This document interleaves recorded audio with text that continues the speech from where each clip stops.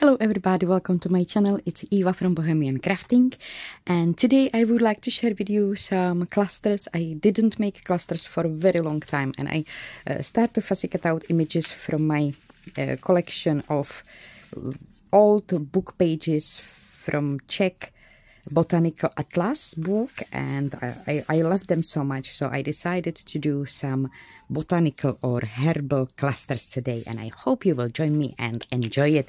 I've got here my offcuts from those pages. I've got here also some cut out frames, and these frames are cut out using by Alexandra Renke dies. I will put a few links down below so you can have a look. She does have amazing dies, stamps, decorative papers, a really huge amount of craft supplies. So let's start it, and I'm gonna use also sample stamps and Tim Holtz stamps because I love them, and we can create some beautiful clusters. So as a background for my clusters, I'm gonna use this tracing paper, and first I would like to do some stamping.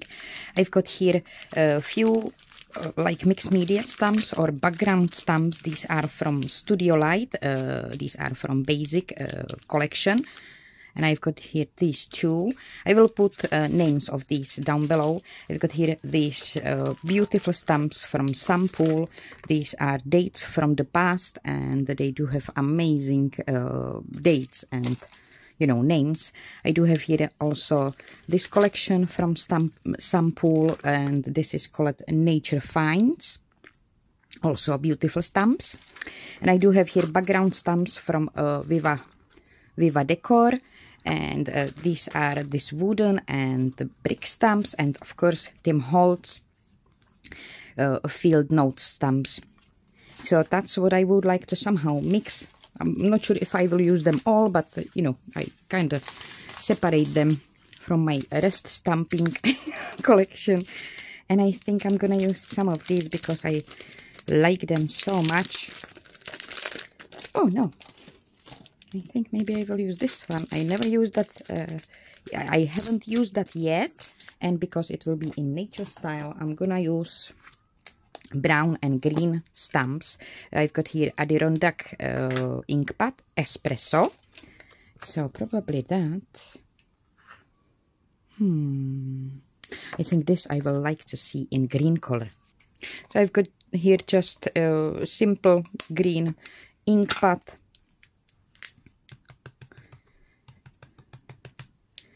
And I'm gonna give it a try.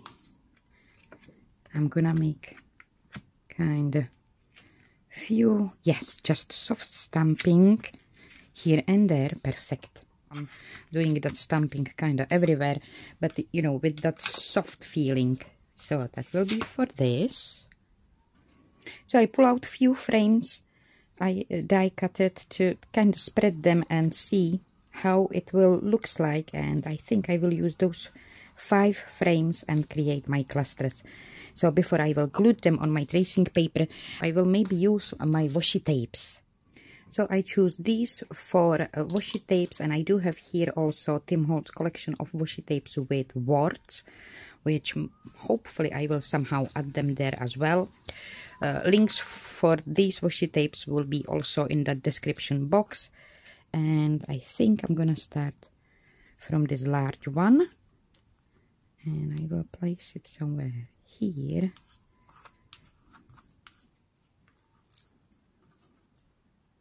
Yeah, maybe like this. Here I do have this frame. So maybe there I can use some of this soft nature. Why not? So I'm gonna put the mushroom here. Yeah, I think it can be there.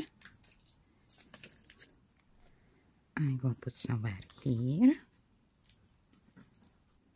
Okay, and a little bit more of the warts.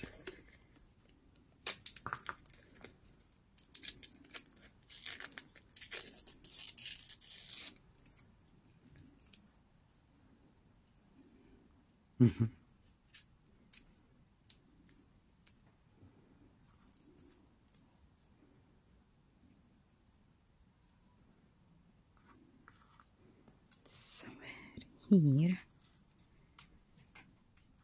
Yeah, probably this way. Now I'm gonna choose some stamping.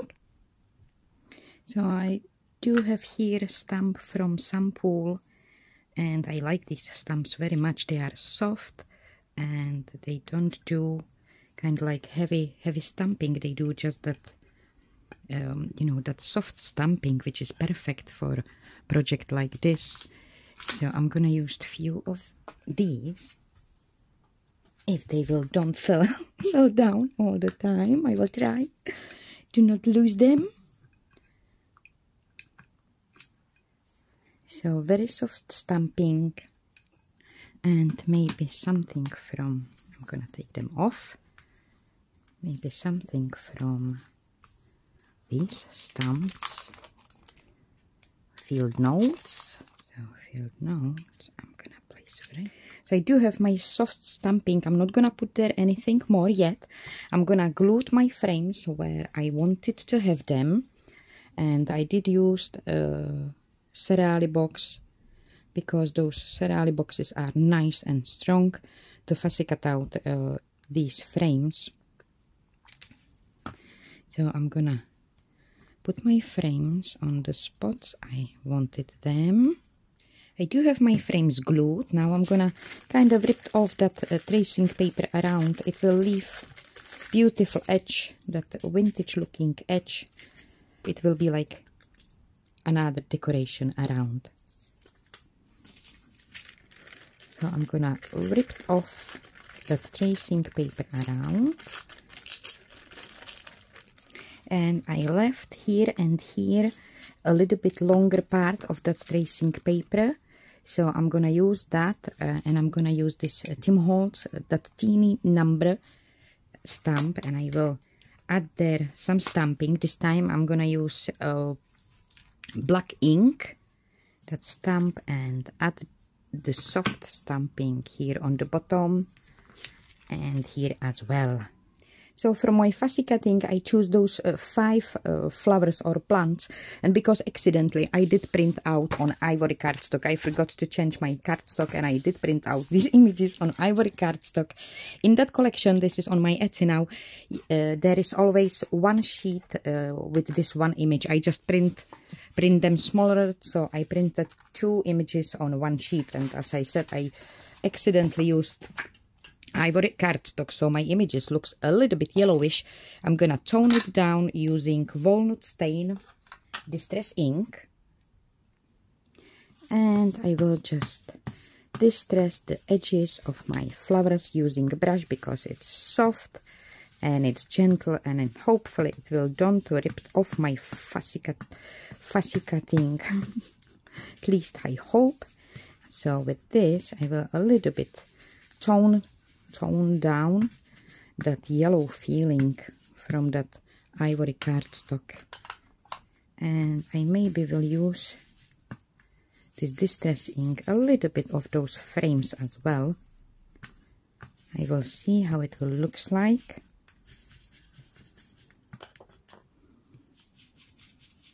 And put there a flower. Oh yeah, so I'm gonna put the glue on my frame,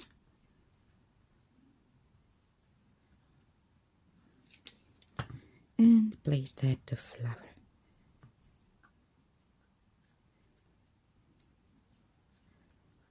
Like this. And I will do same with those others. Distress the images and then place them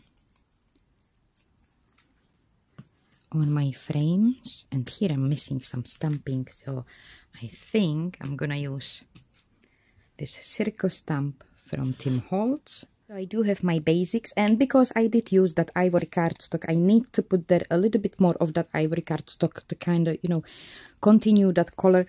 So for that I'm gonna use one of these beautiful washi tapes from Tim Holtz with words. It's perfect for creating you know, your labels and for adding words to your layouts.